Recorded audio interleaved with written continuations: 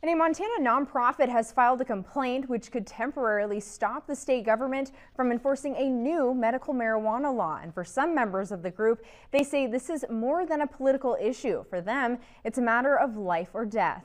ABC Fox Montana's Melinda Zosh has the story. Melody Brown of Great Falls is known to her family and friends as a fighter. I want to live. I'm not ready to die. I'm only 59 years old. Last November, doctors diagnosed Brown with stage 4 lung cancer. They gave her only 6 more months to live. It comes like this in a syringe. Brown believes there's one thing that's keeping her going. But I'm alive today because of cannabis oil. Every 4 hours, Brown swallows these cannabis oil pills. She says her medication calms her body and her mind. Because a lot of times I get upset.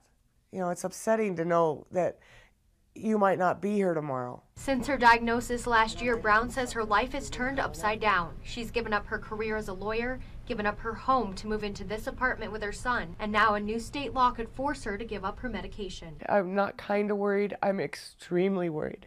I don't know what I'm going to do. The source of her concern is Senate Bill 423, which became a law on August 31st. It limits the number of patients a medical marijuana caregiver can help. The law says that caregivers can provide medical cannabis for only 2 patients at a time, or 3 if the caregiver is also a patient. The Department of Health and Human Services says there are about 13,000 medical marijuana patients like Brown living in Montana. With the limited number of providers in the state, this law could leave these patients without access to their medical cannabis.